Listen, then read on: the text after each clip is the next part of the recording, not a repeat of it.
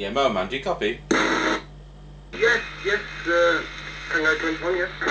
Yes, okay, sorry, I doubled with you just then, that's alright. Oh, I see. Yes, I've got you a bit better if you to be with me. Okay, well thanks for that. I'll just finish my video off and I'll just pop back and have a quick chat to you. Thanks for that.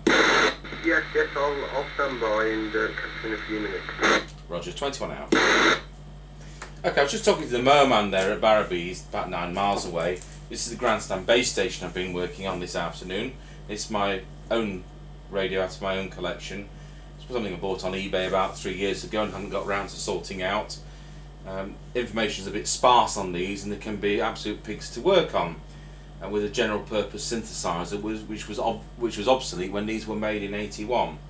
We've got a lot of features on. You've got the clock, public address feature, CB, but noise blanket is a real noise blanket. It uses quite a lot of circuitry and it works very well.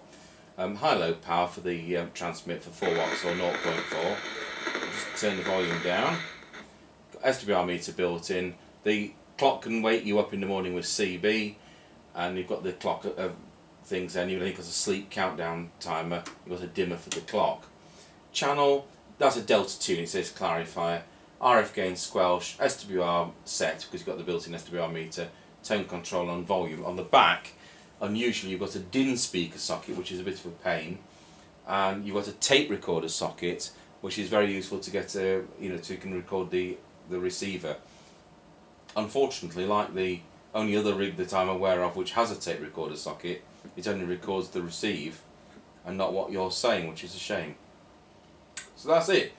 The Grandstand base station, and that's from 1981.